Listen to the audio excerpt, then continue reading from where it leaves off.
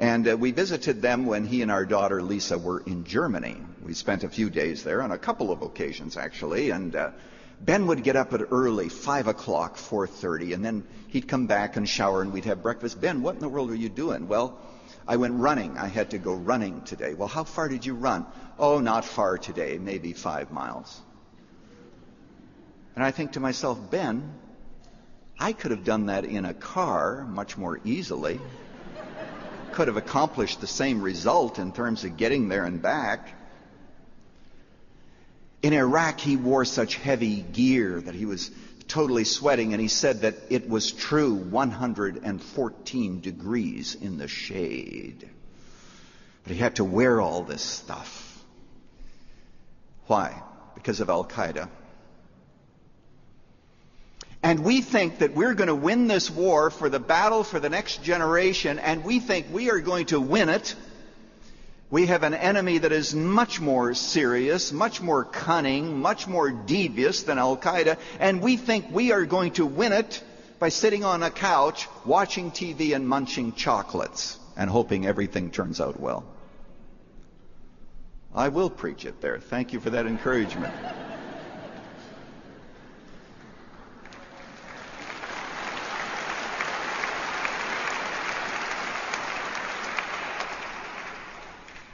What we need is parents who are willing to make some sacrifices. Sacrifices in terms of prayer, sacrifices in terms of protecting our young people, sacrifices in terms of getting their involvement in school, in all levels of building those relationships. We need people who are going to cry up to God on behalf of our young people.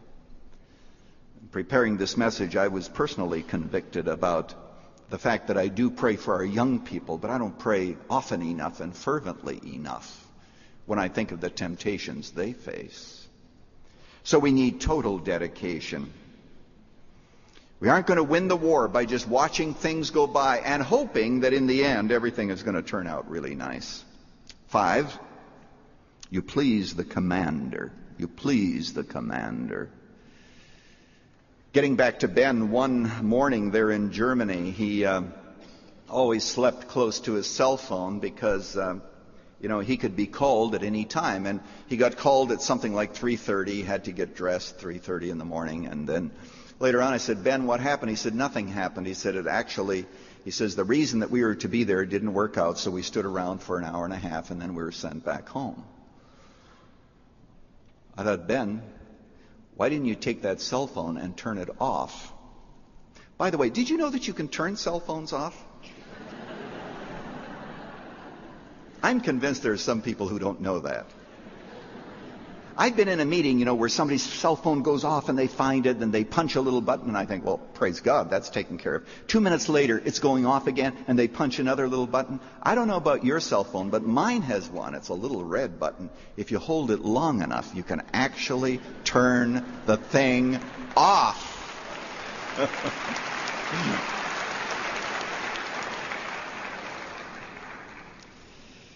But you talk to Ben, he wasn't angry. I'd have been angry, but he wasn't. He said that these things happen in the military, and what you want to do is you need to just please the person who's above you.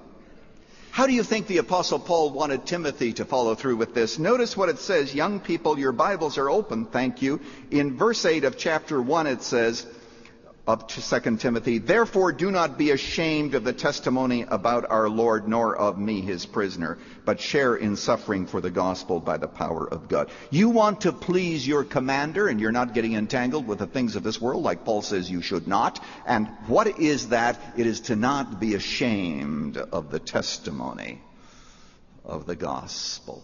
Young people, do not be ashamed of the fact that you are a virgin. Do not be ashamed of the fact that you attend church and that you have a Bible and you read it. Do not be ashamed to share the life-giving message of Jesus with your friends. Do not be ashamed. Please Jesus rather than your friends.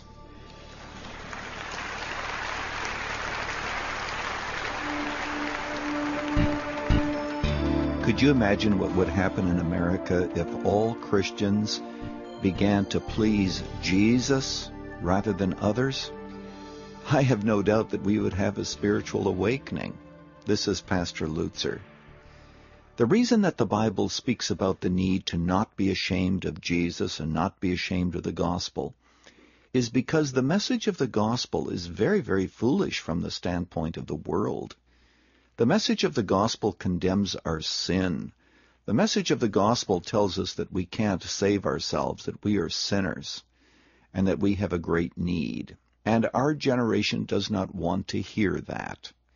And then the other reason is this: if you aren't living for God, if you're working in an office and your speech and your ethics is the very same as the person who is across the way, you lose credibility. So my friend, let us make sure that we are willing to stand for Christ no matter what. Thank you, Dr. Lutzer. Dr. Erwin Lutzer has brought part 2 of The Battle for America's Youth, a call to parents to take back what the enemy has seized.